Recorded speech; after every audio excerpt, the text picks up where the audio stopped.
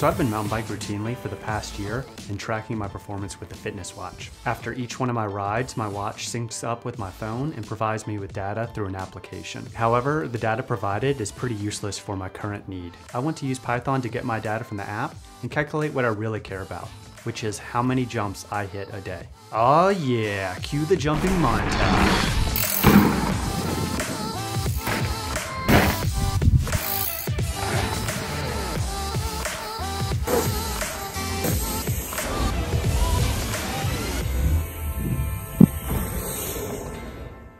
What up, data nerds? I'm Luke, a data analyst, and my channel is all about tech and skills for data science. And in this video today, we're gonna be using Python to go in and grab the data from my watch and go in and calculate how many jumps I hit per day. So why this attribute of jumps per day? I strongly feel that mountain biking has improved my mental health. And specifically, I feel like I'm my happiest whenever I'm hitting different jumps. So for that reason of how it impacts my happiness, I want to start having a method of tracking how many jumps I'm hitting per day. So let's start getting into this project. And before we start coding with Python, let's understand what data is being stored and how we need to collect it. Every time I go biking, I record the start of every session on my Garmin watch. My watch records a plethora of information, including GPS location, heart rate, duration, and many other attributes. One note is that it doesn't record jumps per se, so we'll have to figure out how to calculate this when we get to that point. When I'm done with my mountain bike session, I record this on the watch itself, and then from there, the data automatically uploads into my application of choice, which is Strava. This application was recommended to me by one of my subscribers, Dave, and he explained it to me that this app is basically the Facebook for outdoor enthusiasts. Within this application, it allows you to share all your data, such as location and duration, with all your closest friends. I was going through this application recently and found that the Strava application uses the GPS data to record what trails you have recently rode. And in my use case, this is basically the jackpot, because now that I know what trails I've rode, I could then correlate the number of jumps for a given trail to calculate how many jumps I'm getting per day. Let's get into how we'll be using Python to collect and then manipulate the data. For those that don't know, Python is one of the most popular programming languages on the planet right now. And specifically in the realm of data science, it's really popular, especially in its capacity to do scientific and numeric computing.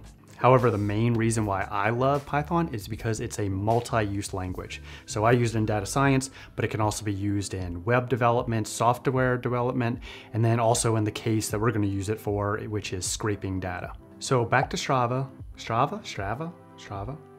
So back to Strava and how we're going to actually get our data with Python. There's a few ways that we can get our data from Strava, which is also very similar to other applications out there if you're encompassing a similar problem. The first option that you should always check is just, hey, can I download my data from the application to my computer locally? In this case with Strava, they did provide a way to download the data to my computer, but when I went through it, I found that the data that they provided didn't include the trail information. The next thing to look at is we could use Python itself to go and access the web page from the front end and pull the data that we need by copying it, pasting it locally onto our computer. However, in this case, I'm not going to recommend it because we're going to have to cycle through many pages to get all that trail data, and that is very taxing on the servers. We're going to forego this and not going to proceed with the web scraping. The last alternative is using an API,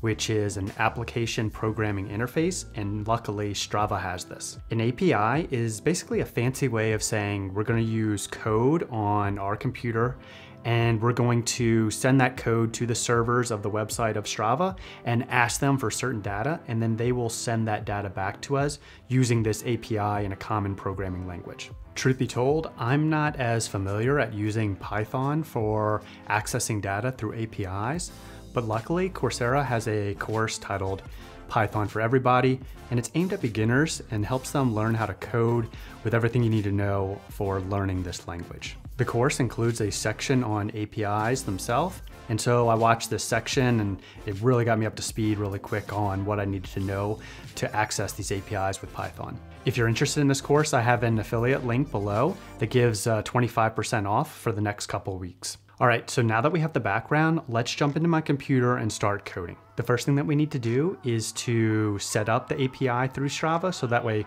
Strava knows we're going to be contacting it through Python, and also set up to allow access of my data to be given through this API. Now I've fired up a Jupyter Notebook and we can start coding in Python.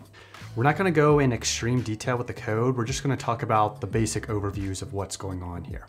First, we specify the URLs or the websites that we want to go to obtain our data. Next, we have in this payload parameter right here, we specify some of our token and secret identity to actually talk with the API itself.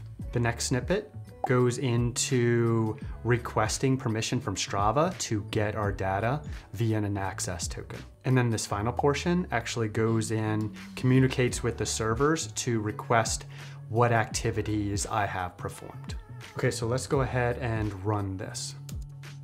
So it's requesting, it got our access token and now is requesting our activities. It can only download 200 activities at a time, so it's doing it via individual pages. And it looks like it completed the download. We have now downloaded 611 activities. So let's go ahead and look at the data that we downloaded. So from here, we can see it gives us information on who the athlete is, me, what we're done, distance, moving time, elapsed time, heart rate, if I have comments, if I have photos, my cadence, everything like that with the activities themselves, including the most important, which is, we'll get to, which is the activity ID. So this was great. I was able to go in and use the API to contact Strava and get all of my different activities. The one problem is the list of activities here don't include any of the trail information which I need to calculate my jumps. So we're gonna have to go one more step further. So here we are in the Strava API documentation. And what I found was this, that we can request for each one of the activities using its ID, we can get more specific information from it. Specifically, we can get information on what they call the segment itself, and this will include within the segment information all of the different trails that I rode. So going back to the original data that we downloaded, we have the list of activities and the IDs for each of those. From there, we can go through some sort of for loop and request for each one of these activities to get all of the different trails for this. The one thing to note is that we downloaded 611 activities, so we're gonna have to get a lot of different activities from this API itself. If we go to the Strava documentation, we can see that they limit us to rate limits of 100 requests every 15 minutes or 1,000 daily. So when we build this, we just have to be smart about not exceeding this rate limit. Okay, getting back into the Jupyter Notebook. So I was able to put this code together and this is how it goes. The first portion goes into calculating the time, how long it's going to take based on that rate limit to collect the data that we need. From there, we go into using a for loop to actually iterate through our previously obtained data to cycle through and obtain each one of those activities. So let's go ahead and start pulling that data. Okay, and it looks like it's gonna take about 26.5 minutes to obtain this data, and I was able to put this progress bar right underneath it to capture it as it goes. 20 minutes later. Okay, we're back, and we have downloaded all of the activities. And so now let's go in and actually look at what we got.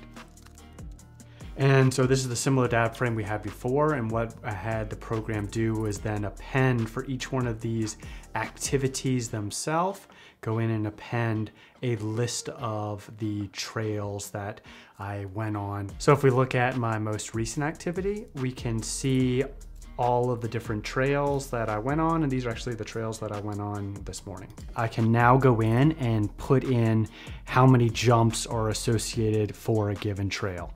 A little longer than a few minutes later. So let's take a given example. In, let's say, the Jay-Z's Panther Prowl, which is actually Leopard's Loop. I know that there's 7 jumps on this trail, so I went into the CSV itself and put in that number of jumps, and I went through and did all the top trails for this.